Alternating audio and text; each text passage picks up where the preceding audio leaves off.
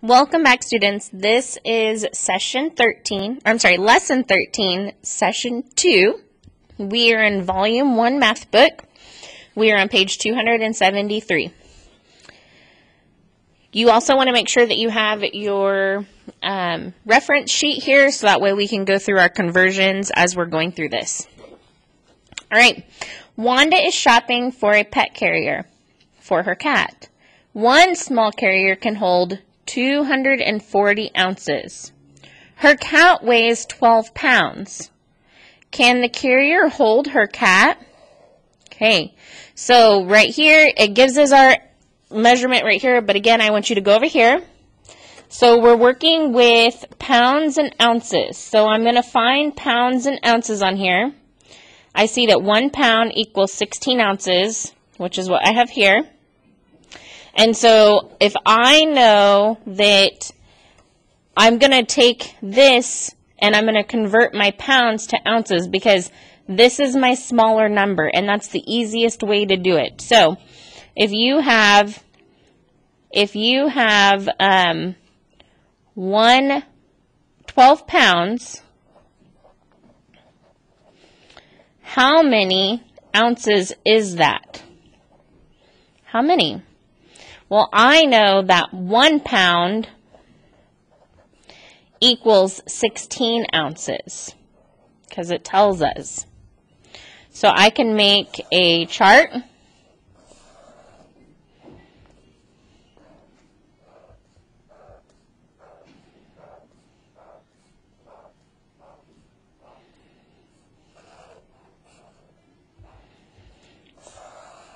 And do 1, 2, 3, 4, 5, 6, 7, 8, 9, 10, 11, 12. And each time I add 16. But this is going to take me quite a while to do. So something that would be easier would be to take my 16 ounces and multiply it by 12 pounds. So I'm going to have to use what I know about multiplication. So I'm going to make a multiplication chart here, and I'm going to put these in expanded form. 10 times 10 is 100. 10 times 6 is 60. 10 times 2 is 20. And 2 times 6 is 12. So I'm going to add those together.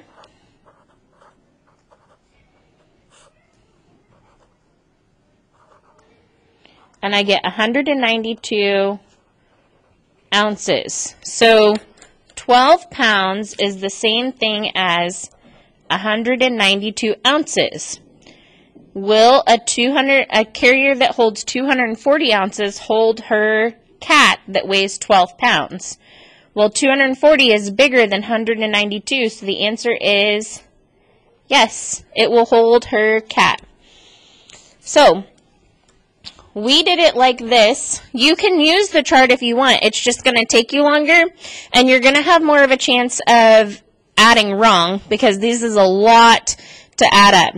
So if you do it this way, you would have 16, 32, 48, 64, 80, 96, 112, 128, 144, and then we would add 16 more, so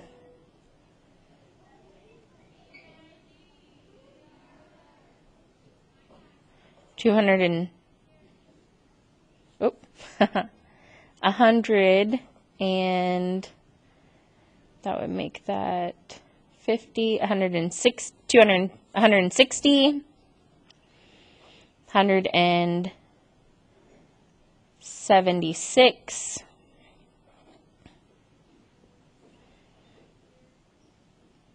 192. See, even I have to really think about that to keep adding those together. And actually, I think I even added wrong right here because that should be 1,644. Yeah, I even added right here. Wrong. So it's way easier to do a multiplication whenever you're doing this than it is to try to fill out this chart. So you would take the number of ounces times the number of pounds and get 192. Let's go ahead and move on to the next page. So on this page here, we can see that you can do it this way where you're adding 16 ounces 12 times. Or here's another way where it adds, and you just keep adding 16. But again, this way is really easy to make mistakes. The diagram in the first model shows that 1 pound is equal to how many ounces? 16 ounces. What do you multiply the number of pounds by to find the number of ounces? You multiply by 16 because there's 16 ounces. Write an expression. An expression is something we learned about earlier. It's where you use a letter to represent something. So let's use P for pounds times 16. So that's our expression. So we need to find, so we have 12 pounds, P, times 16 ounces, which equals 192. And you can skip the last two on this page. Let's go to page 276. Okay, on 276, Steve buys 14 ounces of kiwi and 2 pounds of peaches. How many more ounces do the peaches weigh than the kiwis? Okay, do the peaches weigh than the kiwis? Well, 2 pounds is going to have to be converted to ounces because I know that pounds is bigger than ounces, okay? And I know that 1 pound equals 16 ounces. So I'm going to take 16 times 2 to get my answer. 6 times 2 is 12. 2 times 1 is 2, plus 1 more is 32. So 32 ounces is how much the peaches weigh. And 14 ounces is how much the kiwis weigh. But that's not my question. It says, how many more ounces do the peaches weigh than the kiwis? So then I have to do 32 minus 14 to get my actual answer. I can't take 4 from 2. Make this a 12. So we've got 18 ounces more is our answer there. An empty suitcase has a mass of 2 kilograms. Draw a diagram to find its mass in grams. Show your work. So one says to draw a diagram.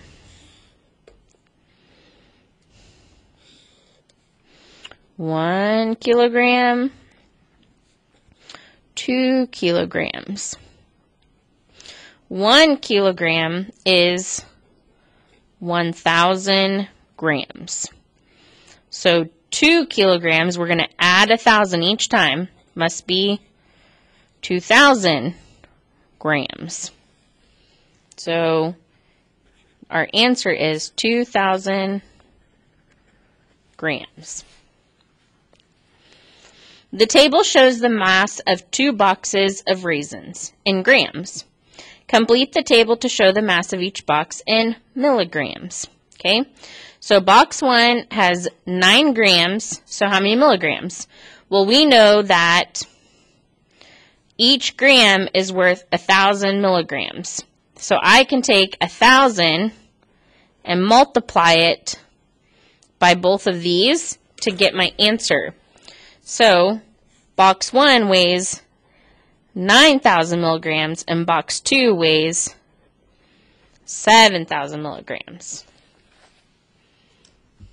Okay, let's go ahead and look at page 277.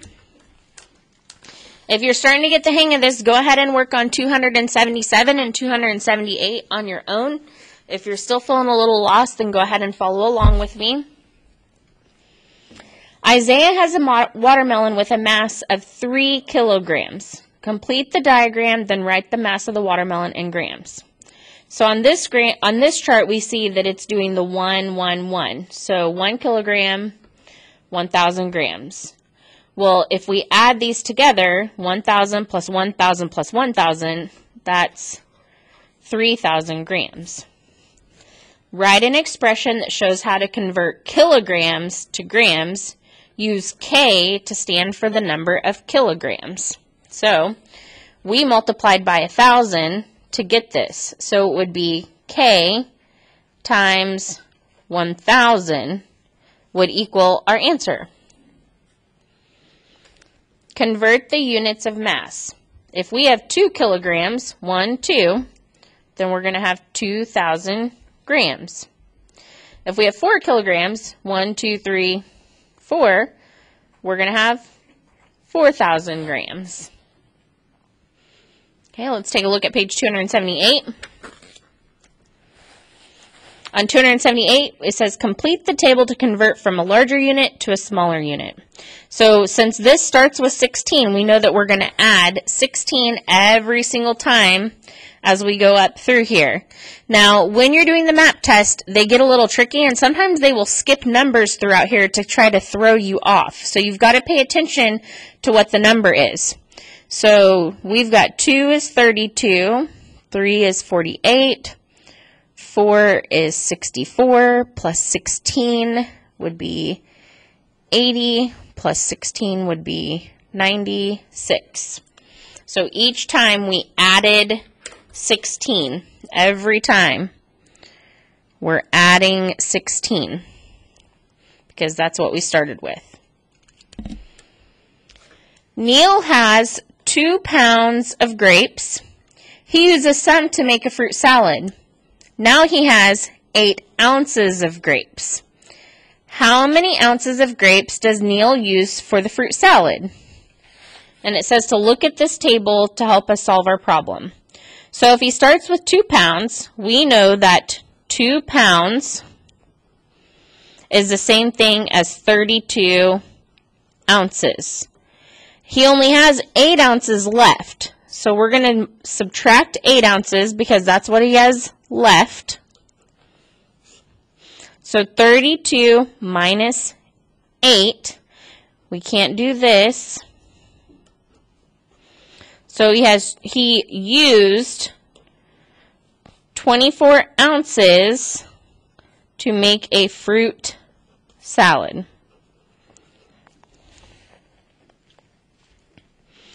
Select all the objects that weigh about 1 pound. Remember, 1 pound is about the size of a water bottle or like a can of soup or a can of corn or a can of green beans. A flat screen TV. No, that weighs way more.